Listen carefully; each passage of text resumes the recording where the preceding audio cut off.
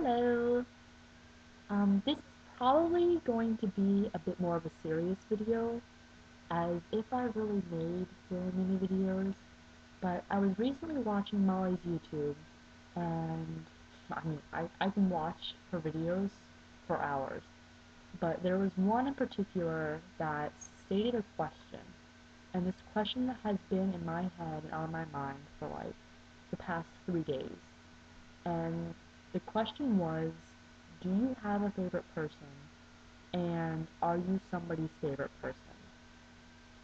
Now, seriously, think about it. Seriously. One favorite person.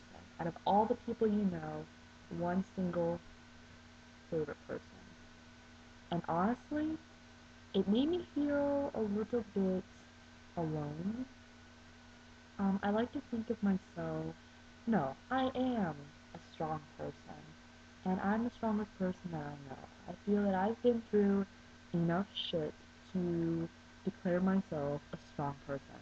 And I've come out on top and positive and happy. But this question made me feel that, I should never take anybody for granted. I mean, I already knew that, but this just kind of clarified that a little bit more. And honestly, I don't have a favorite person that's in my life right now, and I believe that people like me, but I don't believe that I am anybody's favorite person.